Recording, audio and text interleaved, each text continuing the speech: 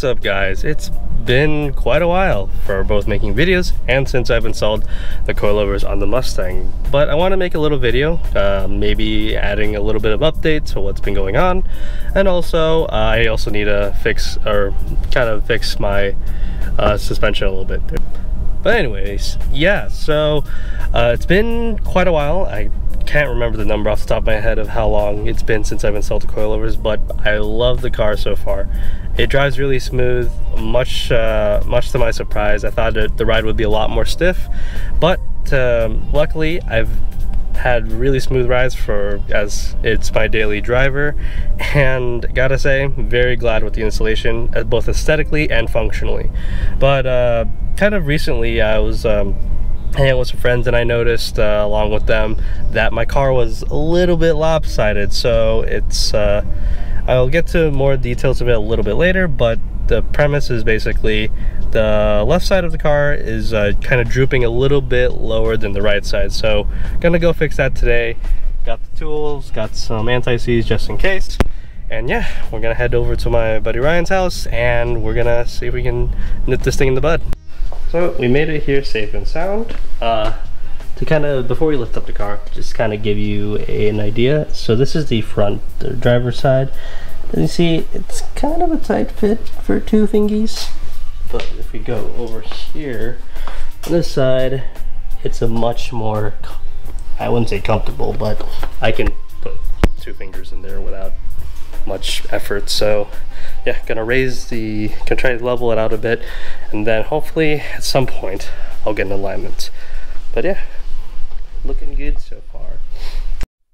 Taking some actual measurements here because I don't think fingy measurements are very accurate measures.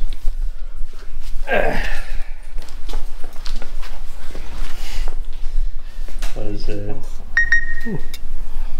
42.4 millimeters on the passenger side. I think we're gonna raise it to the passenger side, and then you can see the other side.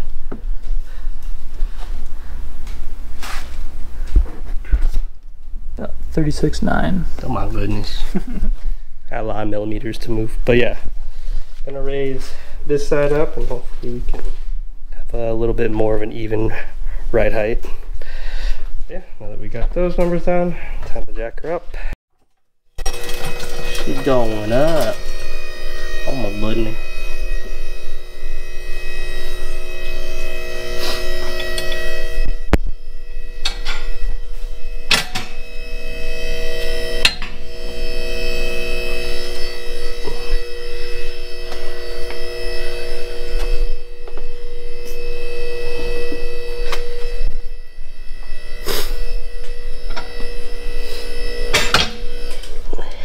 And cheese.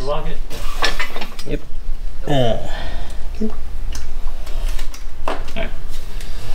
And we're good. Alrighty. Now we get to the fun stuff.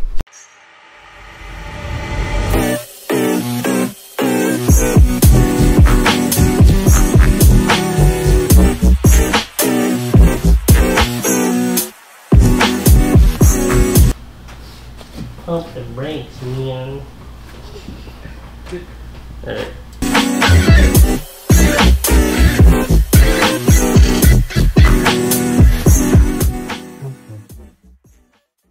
Come on, boy. She got no shoes on. But yeah, now we have access to the good schmeedy stuff in the front and the rear. And I almost tripped over something. I almost died. We're okay right now. So I think the first thing we want to do is we've already written down the numbers of where the wheels are sitting. So I think now it's time to figure out adjustments and then also do the anti-seize on the threads. Come on, precision mathematicians as well. 72.5. Oh. Not a precise mathematician. We found that the front right here is about 72.5 millimeters, and then the front, oh wow, I just completely messed up my directions. Front driver's side, there we go. Driver's side is 72.5. Passenger side is roughly around the same in in length, so kind of a little bit bamboozled by that considering the extraordinary height differences, but we might think it might be due to different corner weights of the car, so I'm gonna look into that, see what's up. So Ryan went to go finish some work, but I decided to kind of get a jump start on applying some anti-seize before we kind of make our fine-tune adjustments, because that's something I just wanted to do. Got some of the collars loose, which is good, but yeah, it's kind of confusing why the heights of the wheels are the way they are. Maybe it's just how my Mustang came from factory and it's just kind of weird and wonky. I know the rear camber of the car is a bit unusual, so yeah, but gonna try my best to see if I can film me applying anti-seize to at least the driver's side. So wish me luck.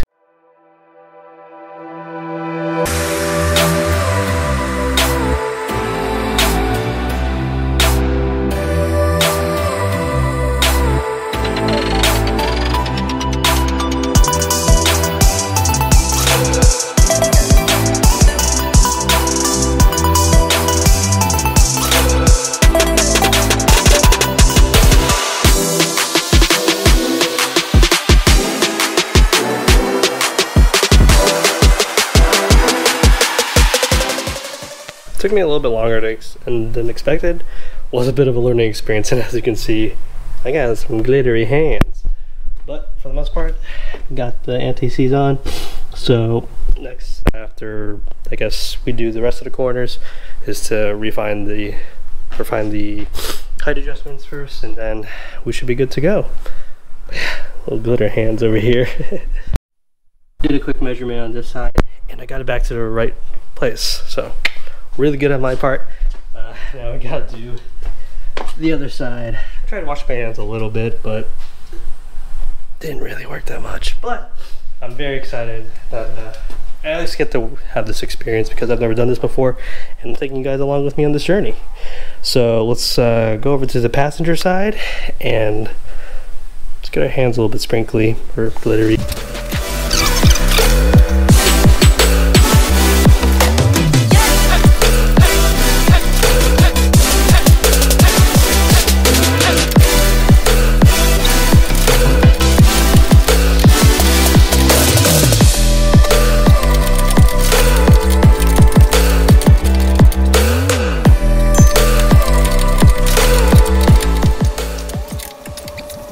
Front right is done.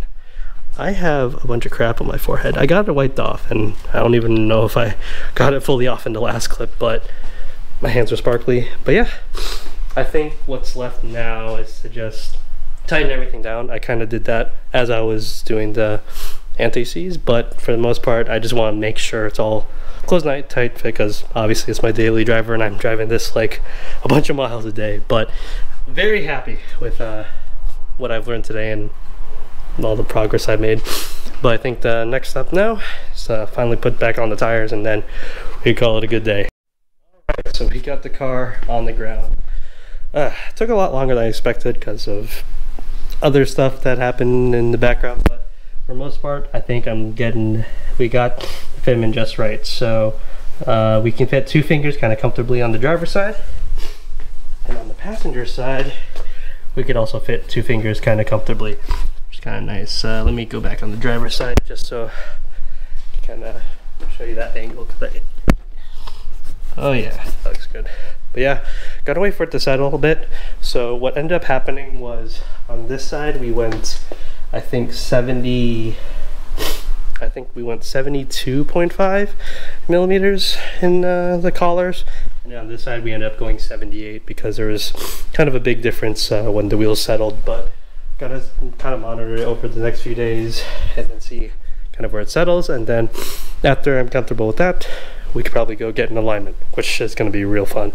And finally, I could comfortably track it, hopefully. I think there's a track that I've been really meaning to go to, and I'll take you guys, of course, with me whenever I go. But I'm not going to be able to do a drive through tonight, but next video I probably should.